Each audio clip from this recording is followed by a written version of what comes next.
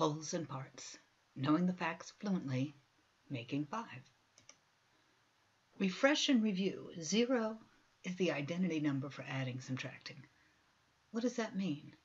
Pause and answer. Making yourself remember things and answer questions is way better than just hearing them again.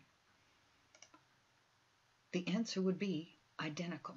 5 plus the identity number equals 5. 35 plus 0, 0 plus x. The answer is the same. 0 plus x is x.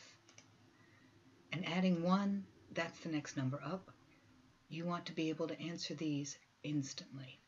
5 plus 1 is 8 plus 1 equals 1 plus 9 equals.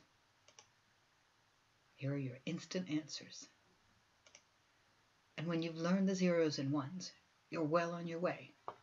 We've learned 40, 81 to go, 121 is the whole group. Another group of important facts are the numbers that add up to 5. So 5 plus 0 is 5. The identity number plus 5 equals 5. And we've also learned that 1 plus 4 and 4 plus 1 add up to the whole 5. There are 2 more ways to make 5 with whole numbers. 2 plus 3 and 3 plus 2. Order doesn't matter. Part plus part adds up to the whole.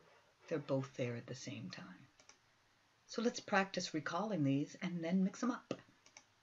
3 plus 2 is 4 plus 1 equals, and 0 plus 5 equals. So you can make flashcards, go to the internet, take the quizzes on the online course. Just relax and get it done. And there's the legal stuff.